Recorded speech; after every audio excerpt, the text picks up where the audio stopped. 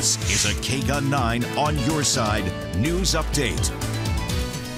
Hi everyone, Kyler Diggs here in the KGUN9 First Warning Forecast Center. You know, we were hoping that we could get a little monsoon to stay with us this week, but it just looks like it's going to stay a little bit farther south than we really wanted to, and maybe a couple of thunderstorms around the New Mexico border. But as we head on into Tuesday, just not a lot of action out there unless you're right around that international border, and that's on Wednesday. We expect to see a few of those showers and thunderstorms, and then probably on Thursday as well. But in Tucson, going to take the rain out this week. It just is not going to happen. But what will happen?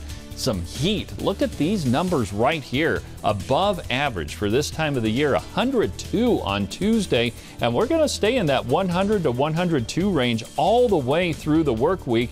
And then by the weekend, that's when the moisture increases a little bit, cools us down a few degrees, but I'm still not going to put any rain in there. But again, we might see some showers and thunderstorms near the international border and the New Mexico border. Otherwise, hey, overnight lows really nice, dropping into the 70s.